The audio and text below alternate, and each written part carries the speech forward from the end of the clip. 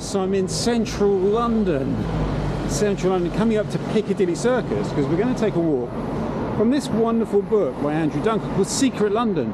I did a walk around the Notting Hill, Notting Hill Spur. I think it was called the Camden Hill Spur, and it was a really great walk. I did that last summer from this book. It's an intriguing book, and it was recommended to me because someone asked me if I'd done the Islington Spur walk, and I thought, I know Islington pretty well. Very well, in fact, probably better than anywhere else in London, I think. And I was intrigued by that idea. When I looked at Andrew Duncan's walk, I thought, that's an interesting way of looking at the landscape of Islington. And it's an intriguing way of looking at the landscape of London. And the walk I'm going to do today is around St James's, the occluded secret passages and alleyways and courts and palaces, or palace, of St James's. And we start off by heading down Piccadilly.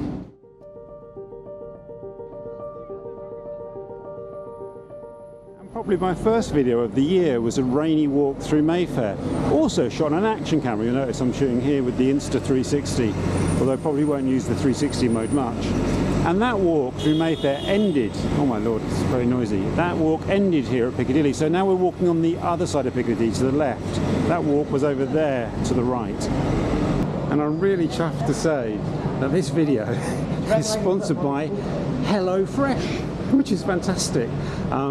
If you don't know what HelloFresh is a meal kit delivery service, really delicious fresh meals with menu cards delivered straight to your door. And actually, because of the sponsorship, I've been trying out HelloFresh, so I'll tell you more about it later. Not just tell you about it, I'll show you later. And I'll show you some of the food I've cooked, which has been sensational. Let's just say, I've got a very happy family at home. So that's right, and there's an offer code, JR Walk, but all of that will be dealt with later, and there's a link in the description below where you can get your discount. So we pass through this quite majestic iron gateway into St James's Church. This is a Wren church. You've got to love a bit of Wren. And basically what we're going to do is we're going to walk through the church. This is the way to get to Jermyn Street, or a way to get to Jermyn Street. Somewhere I've never really been before is down through there, through the garden, which looks like a delightful little spot. Because it's busy, it's really busy here. Look, you can see, isn't it strange that you basically just pass through the church like this?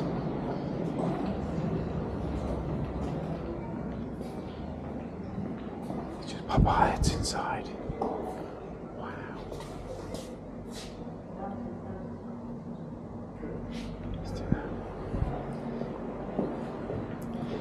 And we just pass through the church, and then we come out on the other side in Jermyn Street, which is interesting, isn't it? And Jermyn Street being the home of shirt making. That isn't in Andrew Duncan's book, but I think a lot of people know that already, don't they? Look at that beautiful shop over there, Harvey and Hudson. And we are going to turn right along Jermyn Street. So this is the first of two arcades that we're going to pass, Prince's Arcade. I think Prince's Arcade is not one of the older ones. We talked about this when I did the Mayfair walk. We've got Piccadilly Arcade up here, which is an old Victorian arcade, I believe. Got all the kind of high-end shops down here, very chic-y. Tramp. Is that a tramp? See, St James's is known as for its clubs, the gentlemen's clubs. The old topographical books call it Clubland, and I think Tramp was like a real 80s kind of place, wasn't it? For the I don't know, the jet set, as they would have been called.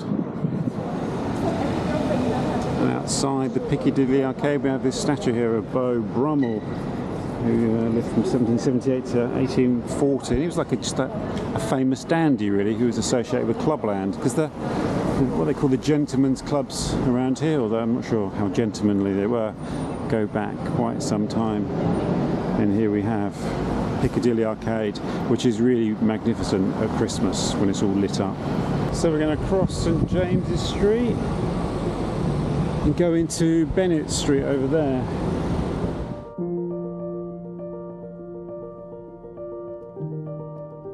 Just turning into Bennet Street. I'll be honest with you, I've not really explored St James's much in the past. I passed through here, but all of this is new to me. I've known about the history of Clubland. Obviously, you've got St James's Palace, which I think we pass. Well, I can see it in the end of the street there, but we're going to go around in a loop. And to my shame, this is an area I've barely scratched the surface of. The Blue Post pub here is a landmark on this walk. The Blue Post, it was like a modern pub, doesn't it?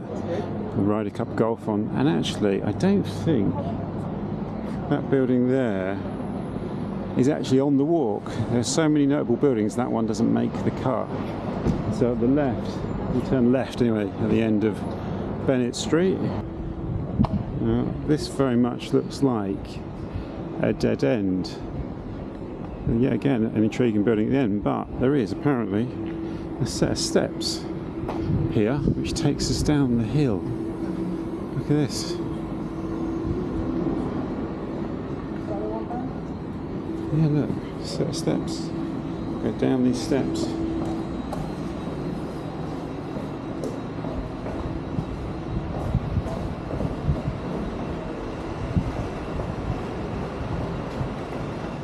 Ah, really new. Just at the end of the stairs that you have down there, Overseas House, which is the home of the Royal Overseas League, which was formed at the beginning of the 20th century to sort of promote international comradeship, but under the kind of aegis of the British Empire, so with a particular slant to it. But it occupies two grand houses, Vernon House and Rutland House. So we're going to turn left along Park Place and then right into St James's Street, and along the way we're going to pass a couple more of the famous old clubs. There's Pratt's Club somewhere and Brooks Club. I think this is Brooks Club on the left.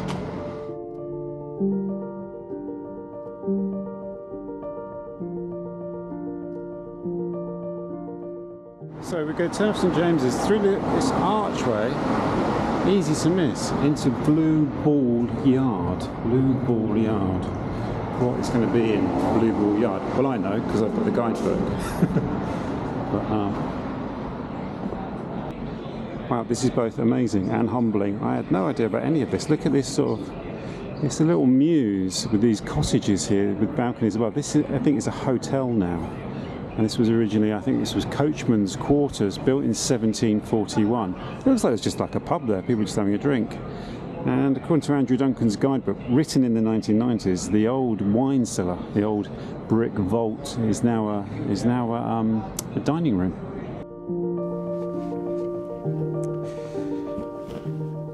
So I have my first HelloFresh box, and I can't tell you, I was naturally excited about receiving this today. Not as excited as my family were though, because they were over the moon that I was doing this partnership with HelloFresh. So anyway, let's have a look. One of the great benefits of this, it's all beautifully packaged by the way, it's all very sort of sustainable, and it's like so easy to order. I do the weekly shop, don't mind admitting, and this was an absolute doddle. One of the reasons that they were so excited is like the recipes are really quick. They're really quick. Actually, after doing this segment here, I'm going to go and cook the Thai green style chicken curry, which looks amazing, and it's like 15 minutes to cook that. Heidi's behind the camera. She looks overjoyed at that, because normally I do take a little bit too long in the kitchen normally, and because this is like a lot of the prep's already done for you, it's all portioned out. Like this is number 7, and here's a bag here with the ingredients for number 7 in it, well, the dry ingredients anyway, and the sauces and all that kind of stuff, which is all portioned out, so there's no waste. That's one of the things that bothers me actually with like shopping for a family, is you often get like, well, it's difficult to calculate how much you're going to need, but they've already done that work for you, which is really exciting. So you've got all your bits and bags, the numbers match the recipe cards. This is all nice, kind of like autumny, wintry, sort of stewy, hearty, lovely foods. This is kind of quick, convenient, tasty, wholesome, healthy, all the good stuff. So I'm looking forward to getting stuck into this. So click the link in the description box and use my exclusive code JRWalk to get 60% off your first box and then 25% off the next 2 months. What a great offer. I know I'll be using it. The family loved it. There's lots of things I really loved about it. The food was delicious. Last night I cooked the sweet potato and chicken and garlic stew casserole thing, and that was incredible. Like I say, the family absolutely loved it as well. So yeah, like I say, discount code below, JRWalk exclusive thing, great discount, and thank you HelloFresh for sponsoring this video. And now you've got to see me doing a little bit of cooking as well, you know, or a little bit of the food I've cooked. And one of the things I love about walking around London is I just came down this street here to find somewhere quiet to film, but look, I saw the blue plaque. From this house in 1848, Frederick Chopin went to Guildhall to give his last public performance. Isn't that amazing? What's interesting about St James's Place, you've got lots of people kind of cruising around here. We want to turn left by the red pillar box is the landmark. We're going to turn left down here to where it was once, well, Duke's Hotel. Actually, it looks like it still is Duke's Hotel. And Duke's Hotel was originally established as a hotel for wealthy bachelors, so Andrew Duncan tells us.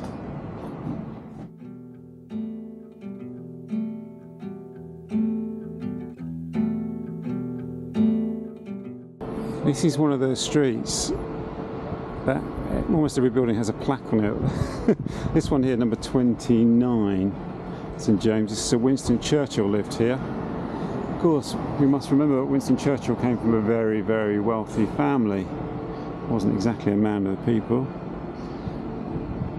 And then next to it, we have a house associated with William Huskisson, 1770 to 1830. A statesman, he lived here.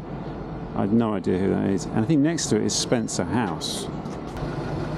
And I think this must be Spencer House, which was the townhouse of the Princess Diana's family, the Spencer family, who made lots and lots of money from sheep farming back in, I don't know, 16th, 17th, 18th century.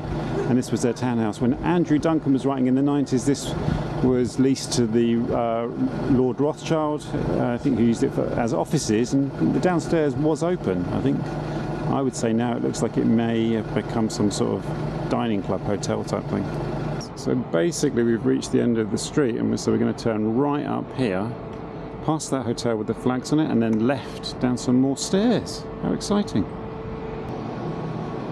That's the Stafford Hotel, and I think the mews we were in earlier on in Blue Ball Yard, that's the back of the Stafford Hotel. And the stairs we're looking for are here somewhere, I believe. I think if we just keep walking up. Well, the passageway, there we go.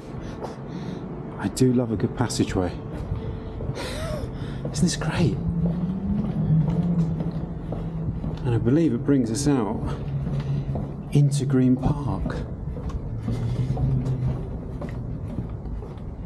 So here we are in Green Park, which is a really delightful little park, which of course has the River Tyburn running through it. So the dip here, the undulation, the shape of the land is formed by essentially the Tyburn, the course of the Tyburn beneath the ground.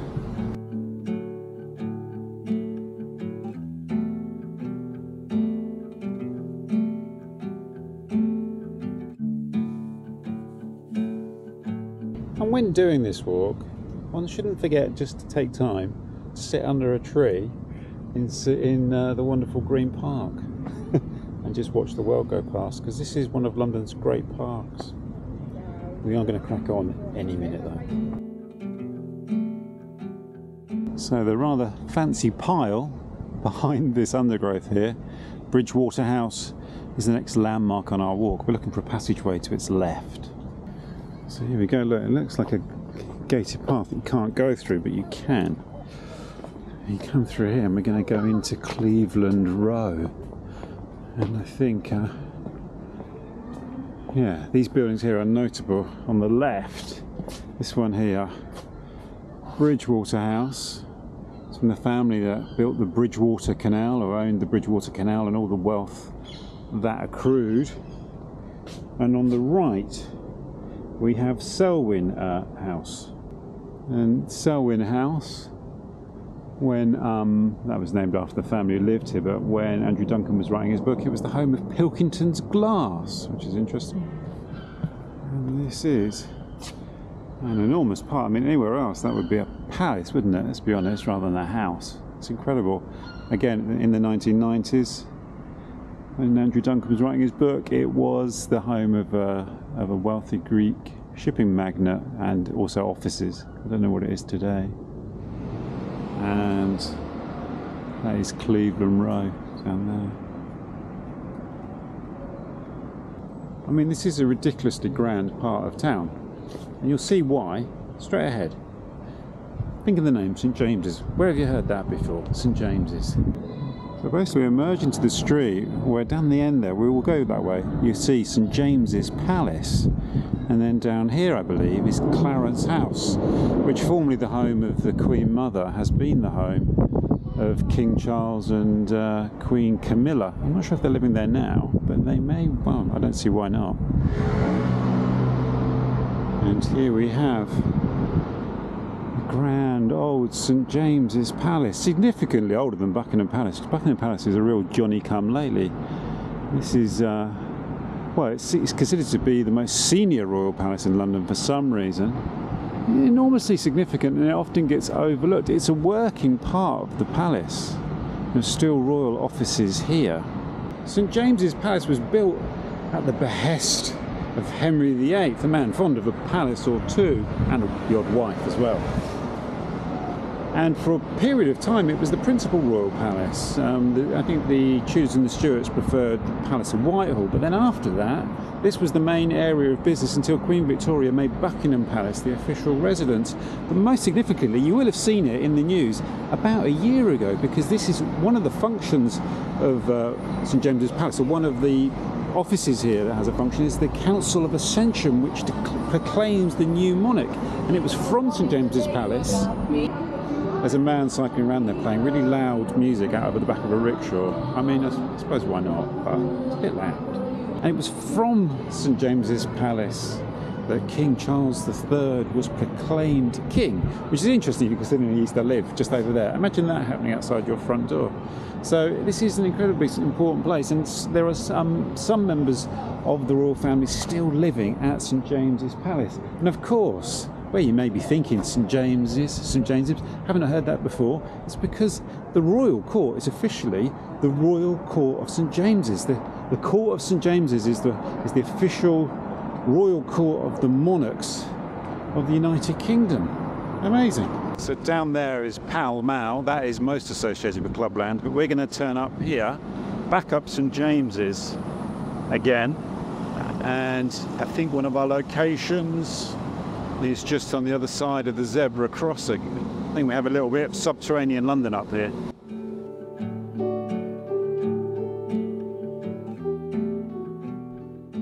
So here we have the very famous Berry Brothers wine merchants who have been in business since the 18th century. They also produce Cutty Sark whiskey apparently, and their vaults stretch beneath the ground. They're vast wine vaults, and we will see the extent of those soon. We'll get an idea of the extent of them, because if you just go to the right, just go up here about Pickering Place, look at this. Isn't this beautiful? It represents little wood panel. It's wood panelling here. It's wood panelling. A little passageway. And it's going to bring us out into a courtyard. Look at this. Isn't this gorgeous? Isn't this wonderful? Duncan says this is the prettiest little courtyard in St James's. Isn't it delightful? And the Berry Brothers wine vaults stretch all the way from the shop there, all the way apparently beneath the street and beneath these houses here. Isn't that amazing?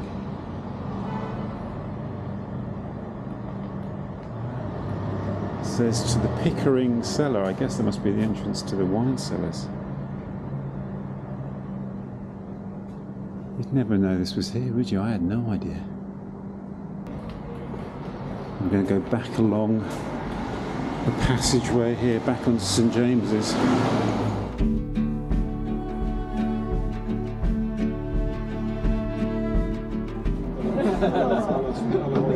this is Lock and Co, a famous hatters founded in 1676.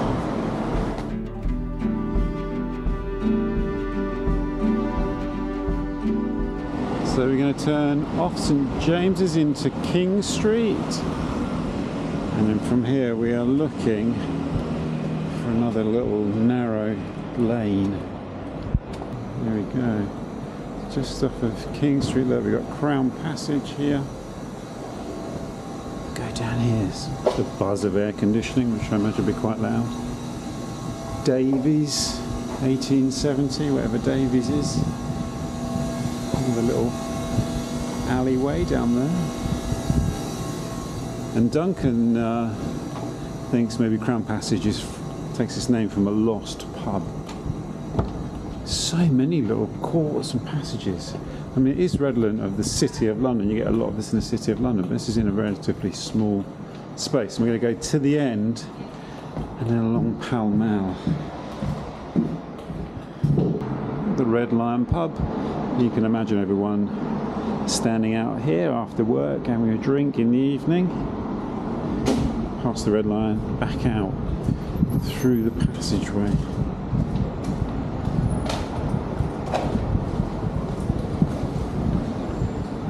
On to Pall Mall. Look, you can see St James's Palace up there. So we've just gone round in a little bit of a loop. On to Pall Mall. And then we turn left, not far after Crown Passage, into Angel Court. I don't know what's down Angel Court. I don't think, from Andrew Duncan's book, anything is here. I think this was redeveloped in the 90s. But we'll go along here, back onto King Street.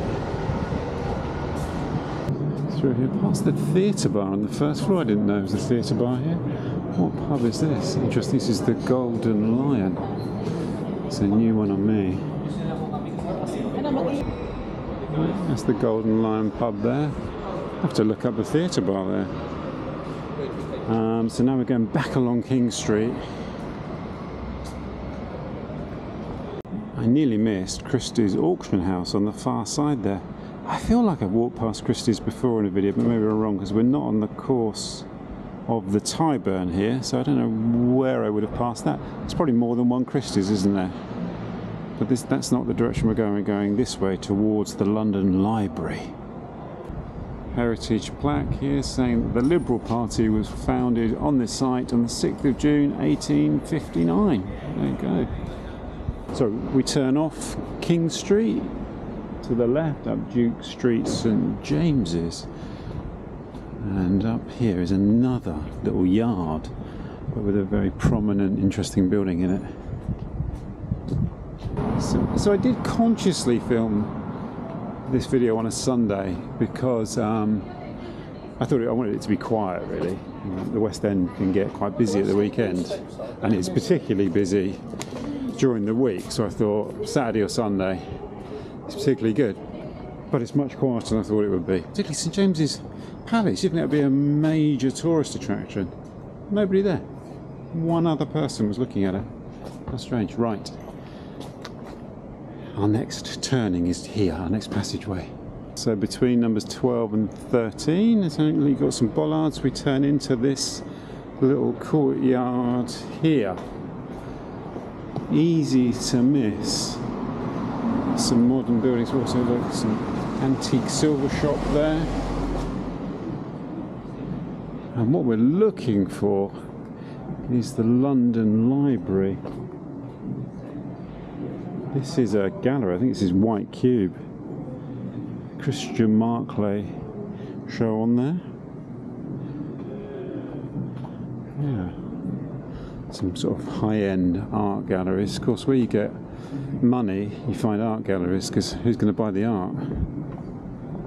I think the attraction in here is that this is the back wall of the London Library, which is an interesting sort of landmark to have, isn't it? But the London Library is interesting because it's a private members, and you have to pay a subscription to be a member. But I think you can take out an unlimited number of books or something like that. I remember meeting someone who used to always come to the National Film Theatre with piles of books, and that's because he was a member here.